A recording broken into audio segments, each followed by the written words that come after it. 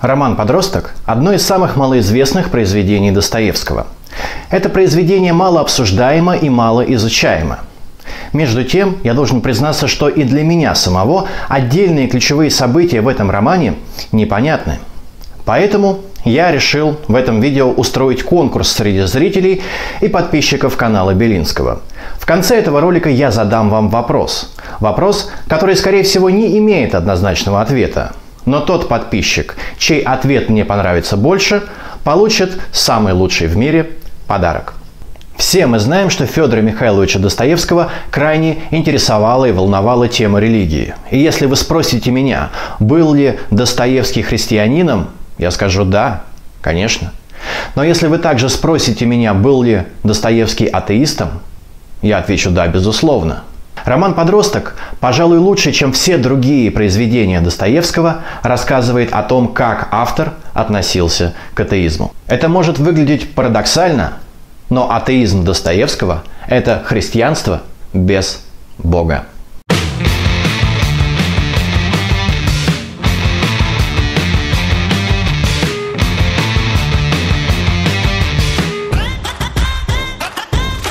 Всем привет! Это Белинский. И вы смотрите канал, в котором мы с вами обсуждаем прочитанные книги и просмотренные фильмы. Здесь известным большинству людей произведениям мы даем свои интерпретации и трактовки. Местами банальные, местами безумные. Впрочем, банальности мы стараемся по мере возможности избегать. Сегодня мы с вами снова поговорим о Пятикнижии Достоевского. Мы сняли уже 3 ролика об этой классической серии, и если вы их еще не видели, то я бы попросил вас сначала перейти по ссылкам внизу этого видео или найти на моем канале 3 первых выпуска, посвященных романам «Преступление и наказание», «Идиот» и «Бесы», прежде чем смотреть этот ролик. В любом случае, как вы, наверное, уже поняли, я решил добить тему Пятикнижия до конца, тем более, что нам осталось обсудить еще только 2 романа. Это последний роман Достоевского «Братья Карамазовы» и 4-е произведение Великого Пятикнижия роман «Подросток», о котором мы сегодня и поговорим. «Подросток» был написан Достоевским на 6-м десятке лет жизни. Федор Михайлович и раньше писал о молодых людях, студентах, но создается ощущение, что чем старше становится автор, тем моложе становятся его герои. Кроме того, возраст главного персонажа Достоевский вывел в название книги, и это важно. В 4-м романе в какой-то степени, в каком-то смысле Достоевский обобщает написанное ранее и рисует портрет целого поколения, в котором рождаются и живут эти Раскольниковы, эти князья Мышкины, эти Ставрогины и Версиловы.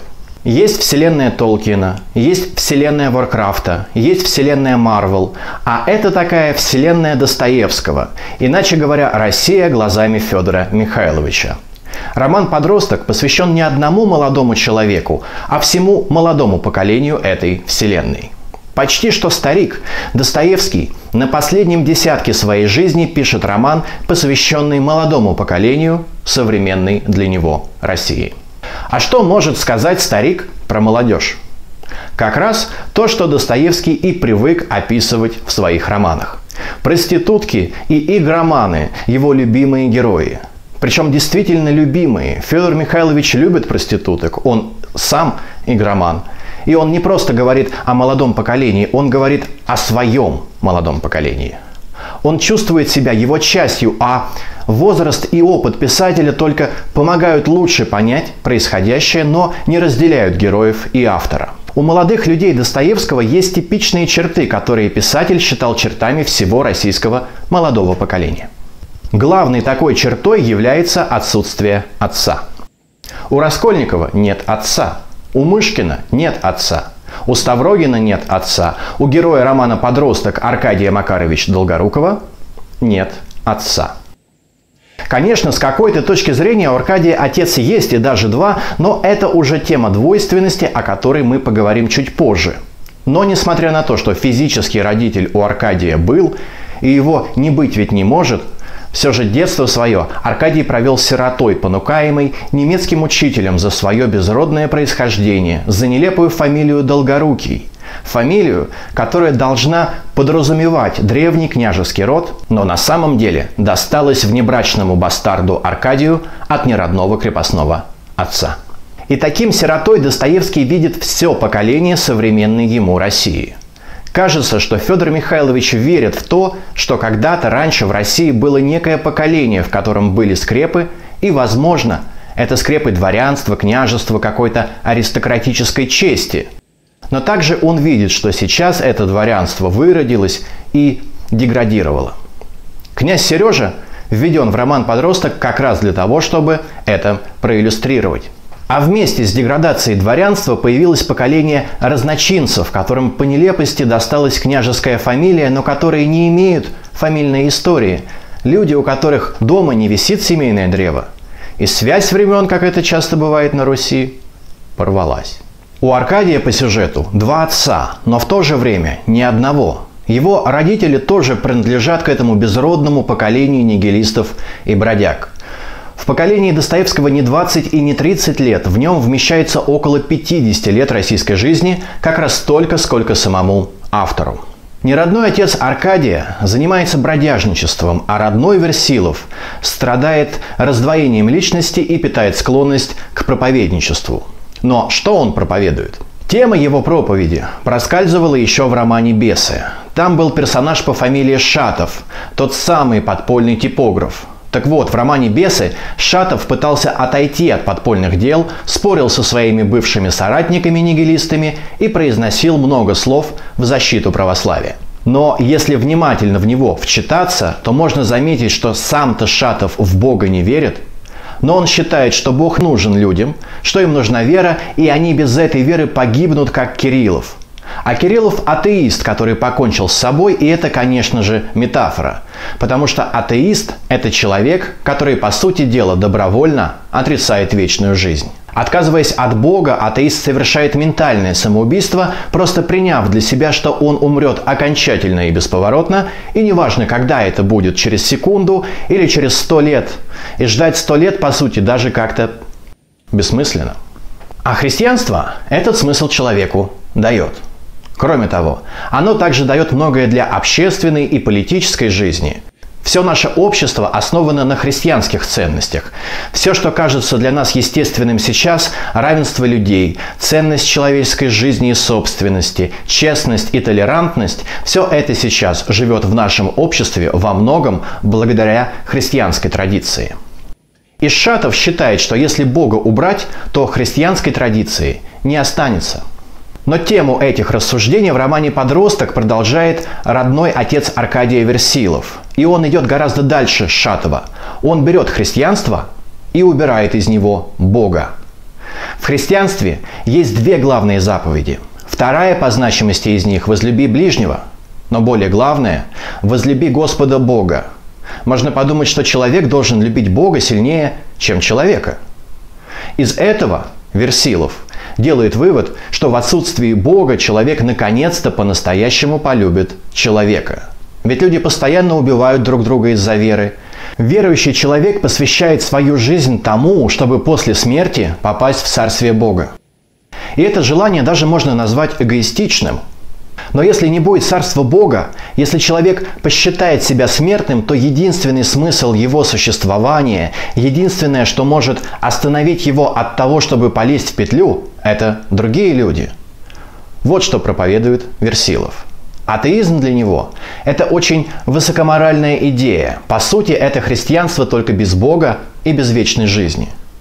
Согласно Версилову, не из-за страха перед Богом и не из-за любви к Богу человек должен любить других людей, а просто потому, что ничего другого у него нет. И мы-то с вами сейчас как-то так и живем, но для Достоевского этот отказ нового поколения от Бога – это потеря отца. И этим качеством безотцовщины он наделяет всех своих молодых персонажей. Другой знаменитой чертой поколения Достоевского является его двойственность. Версилов страдает раздвоением личности. Ставрогин физически раздваивается на двух людей. Князь Мышкин мечется между двух невест. Раскольников никак не может выбрать одну из двух, тварь ли он дрожащая или право он имеет. У Аркадия Долгорукова два отца. И даже не главное, что два, а главное, что нет единства в современном поколении, нет единства в современном русском обществе. Демократы и монархисты, западники и славянофилы, ангелы и демоны, реакционеры и революционеры в стране, в которой даже герб смотрит в разные стороны, как лебедь, рак и щука, они тянут молодого Аркадия Долгорукова в разные стороны. Аркадий, подобно Фроду Бэггинсу, который стал хранителем кольца, стал хранителем письма, которое имеет огромную власть над людьми. И письмо, как и кольцо, должно быть уничтожено. Аркадий это прекрасно понимает, но вместо того, чтобы сжечь его на свечке, он аккуратно зашивает письмо всевластия в подкладку сюртука и всюду носит с собой, периодически трогая его и поглаживая. И вот другие персонажи романа, узнав, что он владеет этим письмом, пытаются переманить Аркадия на свою сторону и использовать его для достижения своих целей. Среди них есть и понятные злодеи, но большинство из них – это неплохие люди, у которых есть свои причины, чтобы использовать это письмо. И Аркадию не просто разобраться и дать решение о том, чью же сторону принять, и нужно ли вообще принимать чью-то сторону, или может лучше занять свою. Что там говорить? Даже в собственном отце Аркадию очень сложно разобраться. Плохой он или хороший, добрый или злой. Достоевский нарочно описал Версилова таким запутанным и двойственным, чтобы и читатель пытался мучительно найти ответ на эти вопросы. И этим Достоевский показывает, какая сложная задача стоит перед молодым человеком и всем молодым поколением. Какое трудное решение в сложнейшей задаче должны они принять. И это действительно квест библейских масштабов.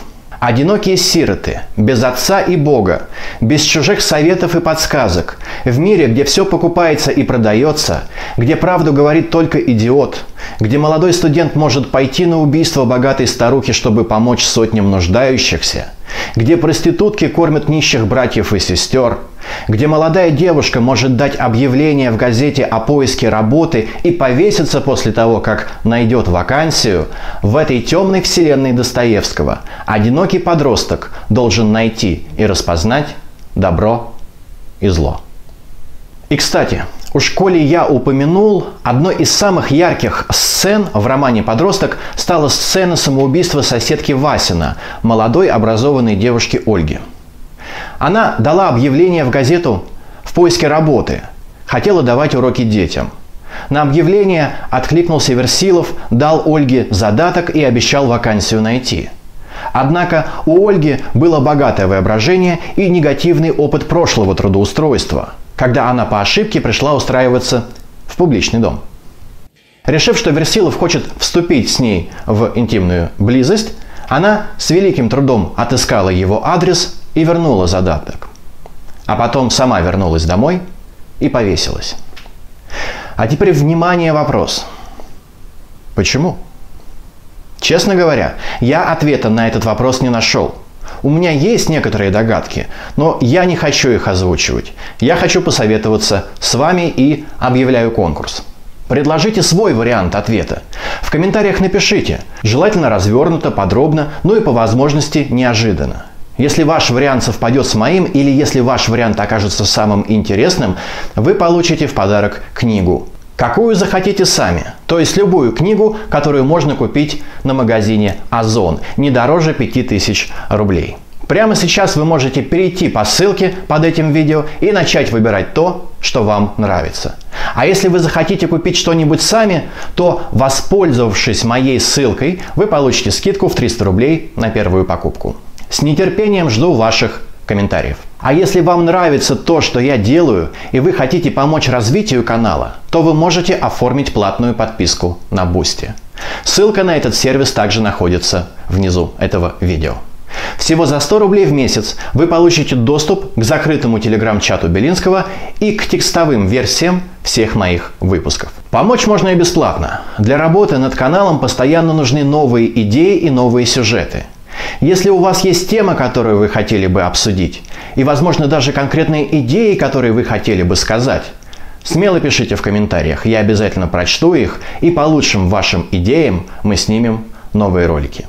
На этом я с вами прощаюсь. Всем пока!